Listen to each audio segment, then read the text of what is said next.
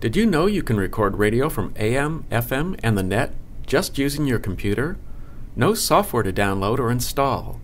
In this video I'll show you how with a service you can use for free from DAR-FM.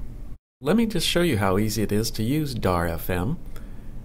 You can see here on the home page you can select from talk, music, and you even have a local guide of your local stations.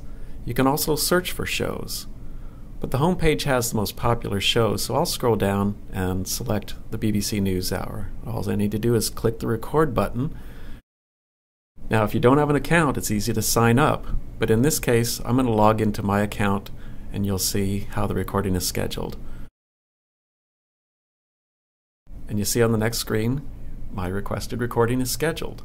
I can also check this on the Scheduled tab, which keeps track of all the shows that I've got scheduled. And you see here, the BBC NewsHour is scheduled each day at 1 p.m. Another handy feature of DAR is that you get an email that lets you know when your recording is finished. So after you get that, all you need to do is go click on your player, and you'll see here in just a moment, our BBC News is there. I'll click on it so we can listen.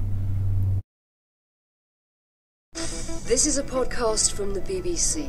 To find out more, go to bbc.co.uk/podcasts. Welcome to Newspod, recorded at 14 hours GMT on Now let's take a listen to another show I've got recorded. With his song telling my whole life.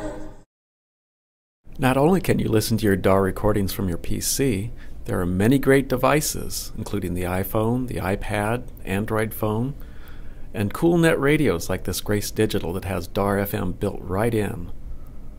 Just some of the many ways that you can enjoy your DAR-FM recordings anywhere. So there you have it. You can record radio shows on your computer and play them back when you like. Even better, you can pause, rewind, or fast forward your recordings when you listen.